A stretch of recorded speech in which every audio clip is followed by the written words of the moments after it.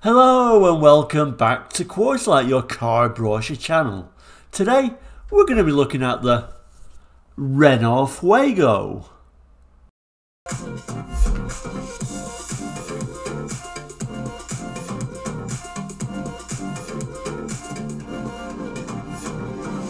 Welcome back, and if you've got any interest in car brochures, this is a car brochure channel, so do consider subscribing. But anyway, today's episode, the Renault Fuego, a car first introduced in 1980, ran till 1986, and it was a car exterior at least designed by Michael Jordan under the direction of Robert Opron. And really for me, memories of this car was it was something a little bit different. It was a well designed, looked really good on the roads in the 80s. It was mainly, or very heavily at least, based on the Renault 18, and it had a lot of innovations that we kind of like forget about, which we'll have a look in today's brochure from the UK and from 1982. So there we go, the front page of this 1982 Renault Fuego brochure from the UK. Quite a plain front cover really, isn't it? Just with the Fuego badge and a sort of reflection down below. Overall, the condition of this 1982 brochure is very, very good, although you can actually see a little bit of creasing around the edge there.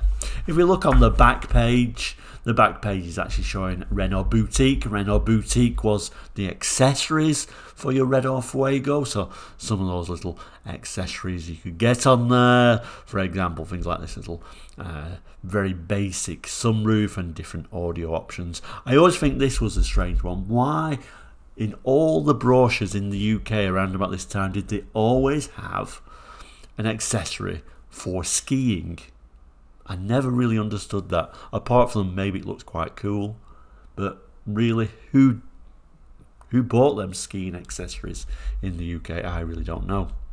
But anyway, let's go back to the brochure itself and we'll turn that first page. Okay, so we'll turn the first page.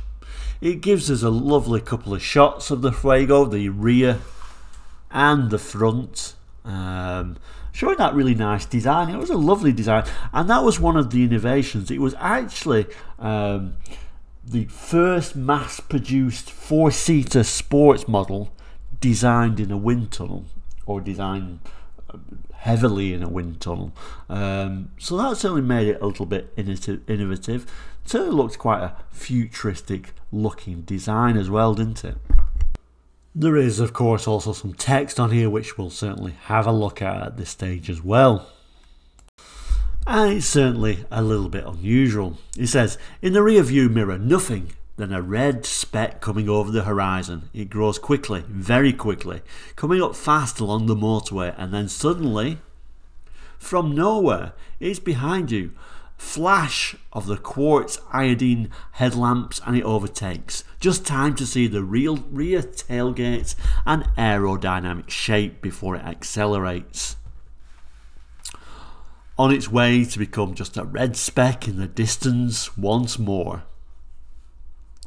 And then it kind of like goes straight into talking about the different spec models. But as we pull out, we can also notice this particular brochure also opens backwards as well on this particular page to show a very long shot. I'm not sure if I can get all this into the shot. Kind of, just about. Once you open it up, see the thing, and kind of like there's a pen just to give you an image how long this particular picture is of this Fuego. The GTX 2 litre, you can see how the badge, these very interesting wheels. You can really see that very aerodynamic shape, can't you? And there is a little bit more to read on here as well, so we will read some of this text which you can just about make out, but I'll zoom in on that. Okay, so it's saying down a street or flying along the motorway, the Renault Fuego is easy to pick out. Beautifully streamlined, low profile, a large glass area, rounded curves. Everything in it conjures up speed and performance. It's easy to see that it's been designed to reach high standards of performance. Technological perfection shows in its design. And it's saying there's three engine sizes, so a 1397, 1647cc and a 1995cc. 3 gearboxes, manual with 4 or 5 speeds or automatic as an option, and 3 levels of equipment. So then it goes on to say you have a choice between 6 versions of the Fuego: the TL, TS, GTS, Auto, TX and GTX. But whatever its performance, the Fuego is above all a source of pleasure. A pleasure to look at, of course, but especially a pleasure to drive.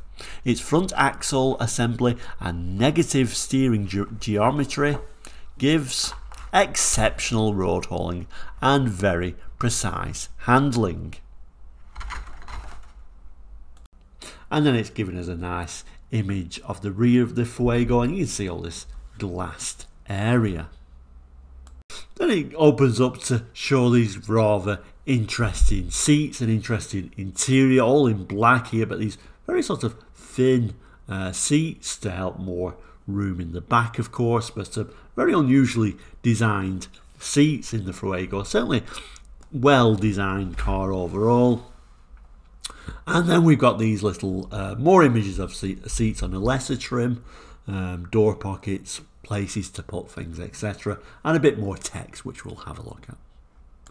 So it's saying here, a delight to the eye, a delight to the touch. All drivers know that leather, which is optional on the Fuego GTX, is the ultimate interior refinement.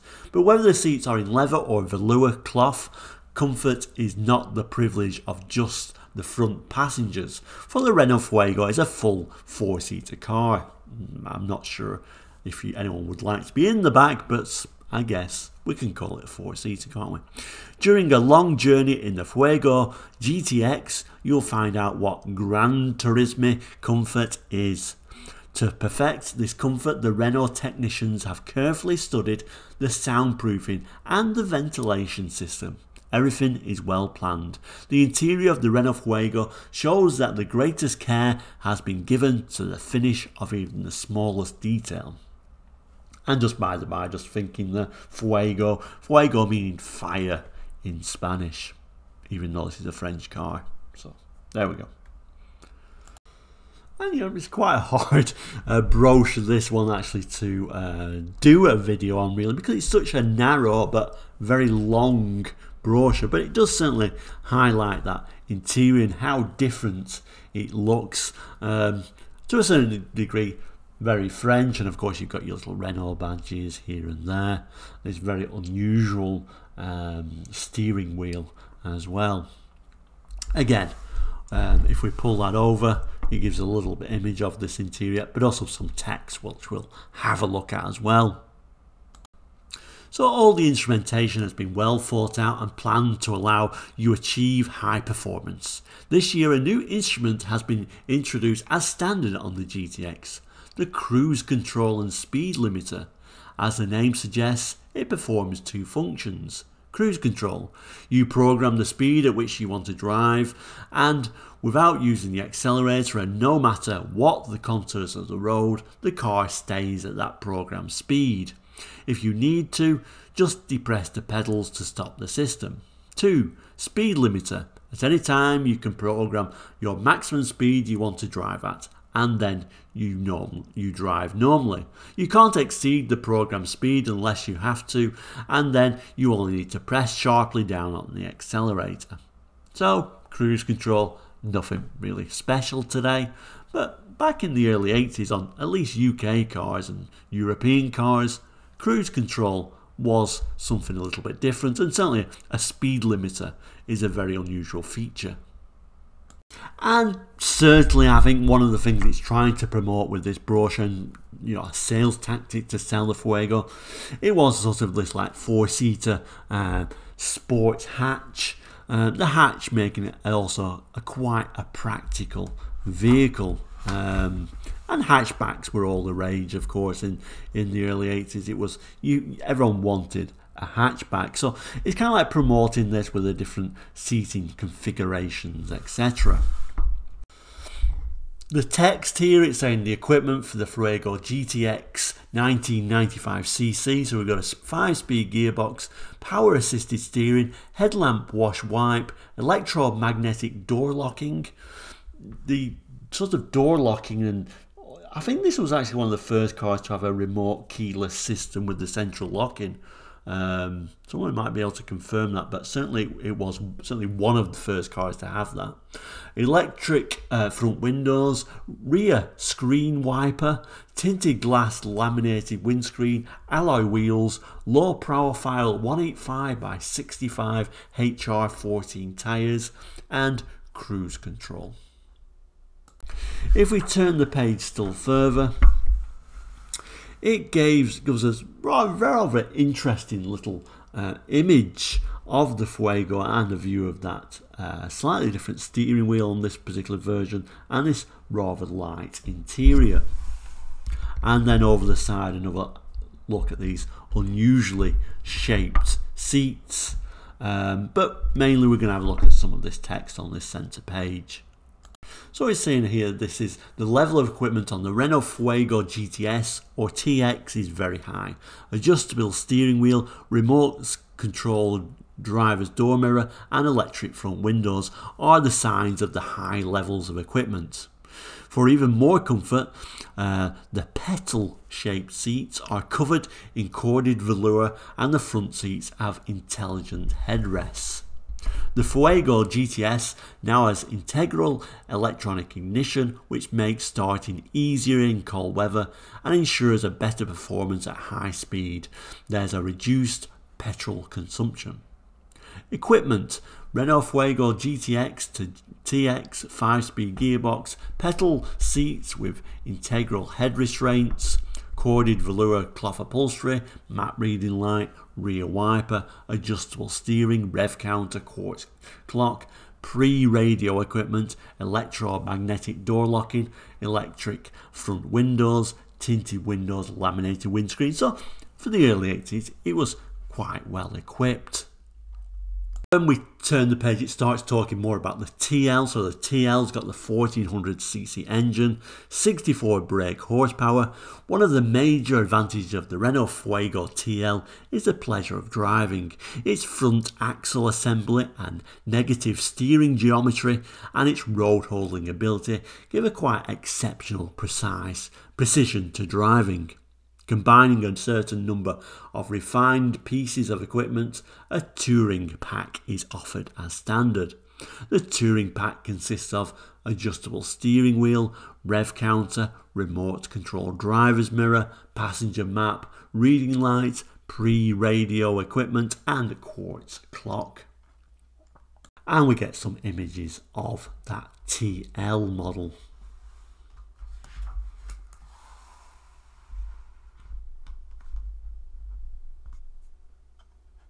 And then we get some little images of the engine and gearbox telling us, there's 3 engine choices, etc.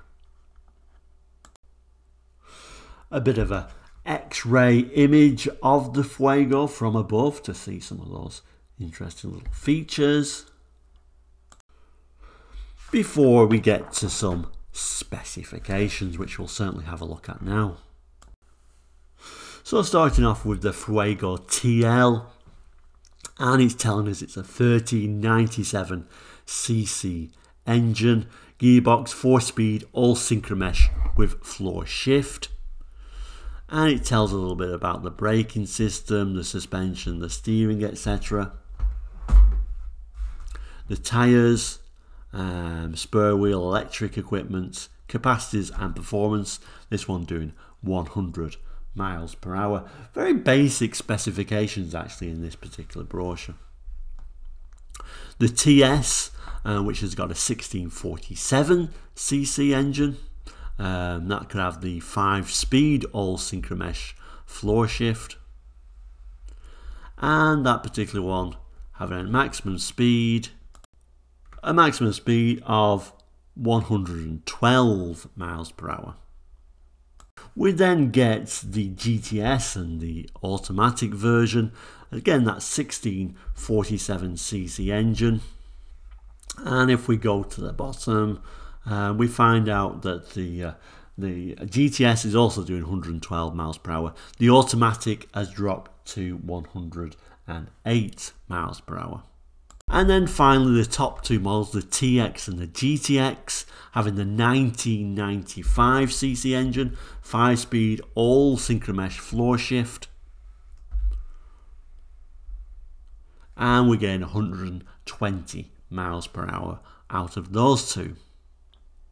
And then finally on the back page, the usual servicing, repairs, the Renault dealer network system and the parts, etc.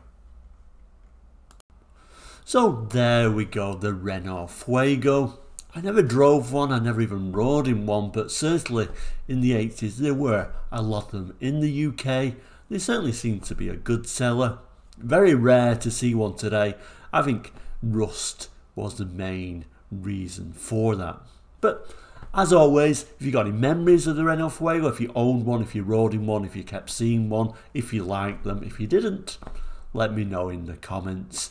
We'll see you very soon. This is the end of today's episode. Thank you so much for watching. Please do like and subscribe. We'll see you very soon. Take care and goodbye.